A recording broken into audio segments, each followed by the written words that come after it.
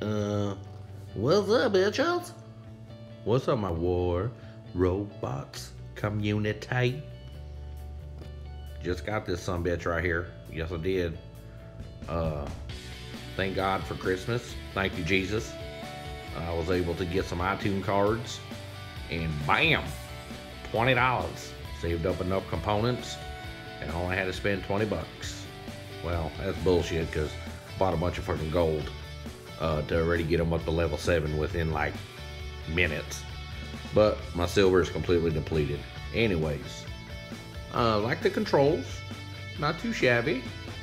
You know, I kind of wish that when you hit the button, you can kind of launch forward if you wanted to, if you were pushing forward, but you can only do that in the air. But right there, you see a little bit of finessing.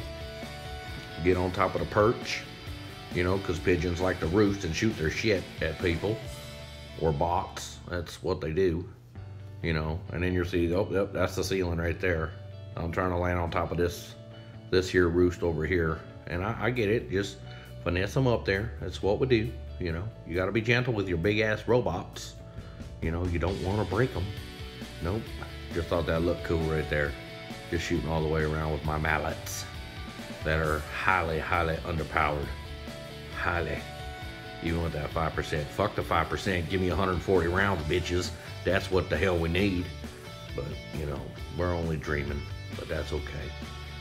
Hey, I hope everybody has a wonderful, safe, and happy new year. War robots for life.